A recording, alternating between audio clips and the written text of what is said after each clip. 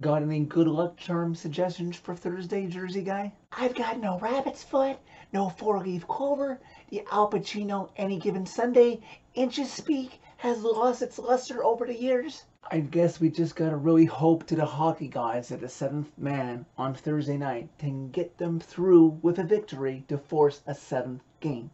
Preds lose 3-2 in overtime to the Carolina Hurricanes on Tuesday night in PNC Arena in Raleigh, North Carolina, and now trail the best of 7 first round series versus the Hurricanes by a total of 3-2.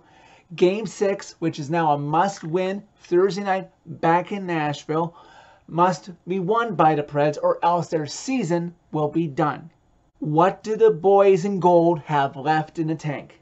Jacob Slavin makes his debut this playoff year for the Hurricanes as the Canes try to make sure they don't trail in the playoff series going back to Nashville. I tweeted out at the beginning of the game, if the Preds wanted a solid chance to win this game, they had to weather the first 10 minutes of the first period Tuesday night so they could take the fans out of it and then play their game and get control of it. Impressively, the Preds had just as many chances in those first 10 minutes as the Hurricanes did, including Eeli Tolvanen, who, while being stick-checked, gets a great chance on Nedeljkovic, but he turns him aside. The Preds were awarded the first power play of the game, and even though they didn't score on it, as I said, what was a good sign for the Preds, what should have been a good sign, is that the Preds were able to keep the Hurricanes from scoring in the first 10 minutes of the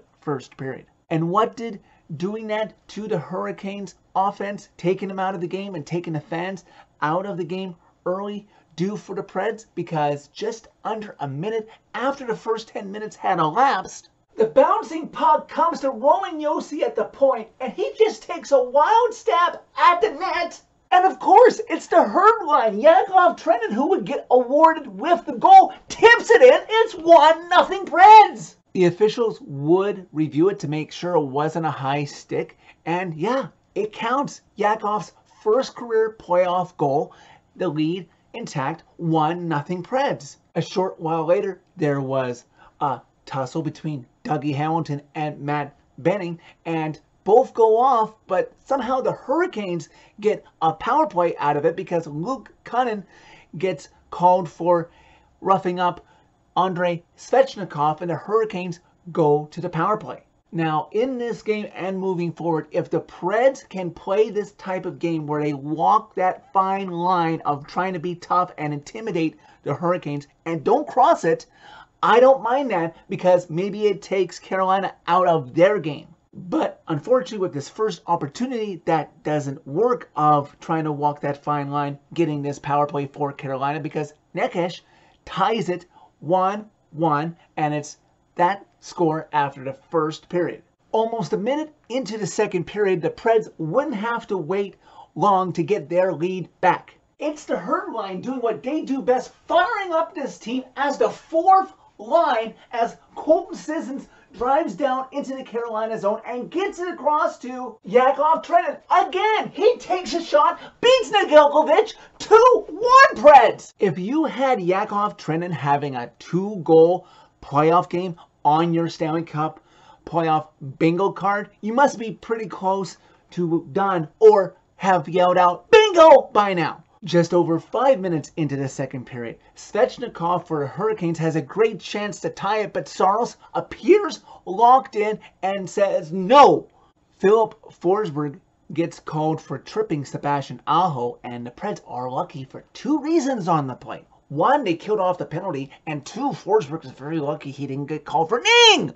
Philip, we don't need you being tossed or suspended for dangerous plays like that. Be more careful. 7.5 left to go in the second, and Jesper Fast takes a shot. There's a screen in front of Saros. It's in. Appears to go in off of Jordan Staal. 2-2. But wait, hold up. Coach John Hines, for the first time this season, as it would turn out, as he has never done this before, challenges for goalie interference.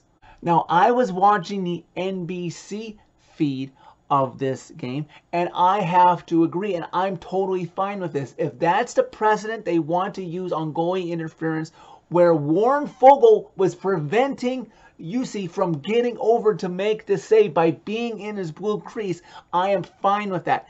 If you want to just allow screens, then that, so the goalie can't see, fine. But if you make any contact with the goalie in his blue crease, it should be no goal. Preds maintain their 2-1 lead. Under a minute left to go in the second period, as Sebastian Aho gets a great chance to try and tie it, but Saros makes a stick save on him, maintaining the Preds lead after 40 minutes. Where was my mind at when the third period was starting? Let the countdown begin, I was thinking. NBC had the stat that the Preds are 4-0 when they lead a series 3-2, and that the Hurricanes are 7-0 when they lead a playoff series 3-2. Colton Sissons gets away with a high sticking call in the early part of the third period, which only would have made Rod Brind'Amour and the Hurricanes faithful even more angry about the disallowed goal if they had gone on to lose this game.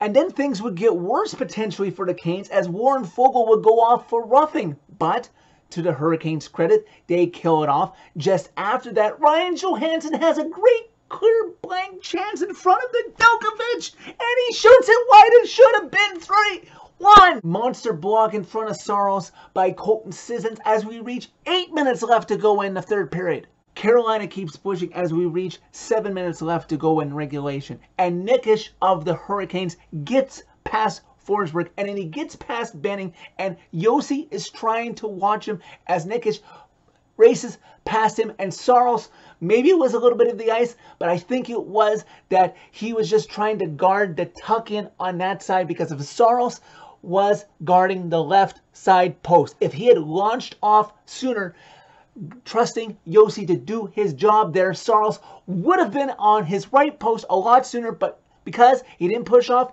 fast enough, Nickish tucks it in 2-2. Late in the period, Roman Josi and Ryan Johansson would have great chances if they would just shoot, but they pass instead, keeping this game tied. And we all should have seen this coming after games 3 and 4. For the third time this playoff series, we are heading to overtime. As per NHL.com, this is the first time that either Nashville or Carolina have contested 3 straight games in a playoff series in overtime. Early in the first overtime, Brady Shea of the Hurricanes would get called for holding Mikael Granlund. And it was obvious that it had to be called because Granlund couldn't move. It would be one thing if it was just an incidental holding, but he really held him up, so the refs had to call it. Preds don't get to enjoy the full power play treatment, as Alexander Carrier would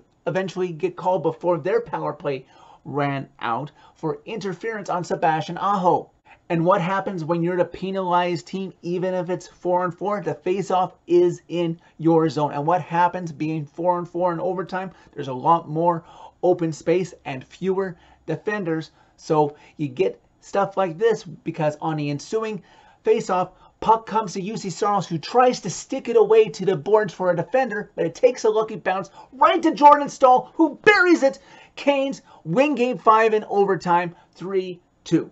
So close to being up 3-2 going home, but now they're down 3-2 going home. So to recap Preds' history of this franchise to this point, they are 0-11 after they lose Game 1 of a playoff series, and heading into this playoff series with this key stat in mind of where this series is at, they are 1-7 in a playoff series where they were tied 2-2 and then lose Game 5. I still believe that this team is capable of winning Game 6 and then potentially finally going into Raleigh and winning a game. Despite the fact that Game 6 is being played at 8:30 Central for some reason. Thank you, NBC Sports. Make Game 5 in 2008 in Detroit and 2010 in Chicago a distant memory by winning Game 6 on Thursday in Bridgestone Arena and reminding the Hurricanes that you are not a pushover and win Game 7 on Saturday. I'm not going anywhere. Who else still believes in this team? So that's it for this video. Thank you very much for watching. As always, click like if you like this video. Click subscribe if you really liked it. You can find my social media as always by clicking on the channel name. All hands on deck Thursday night, Preds Nation. Even if this game was played at midnight, this team needs you.